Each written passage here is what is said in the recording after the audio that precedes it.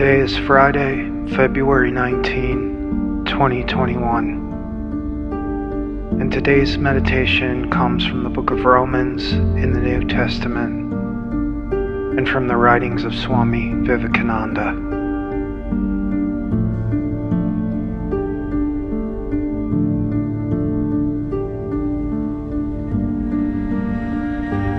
Although the body is dying because of nature, the spirit is living because of righteousness. Romans 8:10. Vivekananda writes, to use the simile of the old Indian philosopher, the soul of man is like a piece of crystal, but it takes the color of whatever is near it. Whatever the soul touches, it has to take its color. Suppose a red flower is near the crystal, and the crystal takes the color and forgets itself, thinks it's red.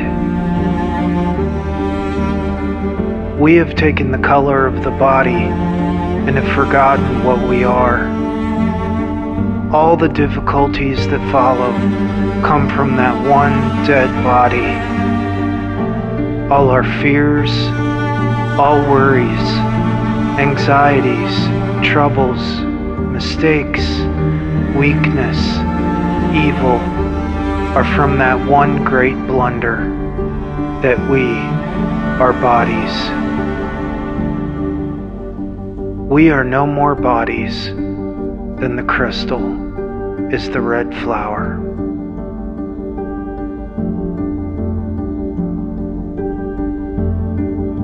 Spend a few moments now in silence and stillness, pondering the core, the essence of who you are,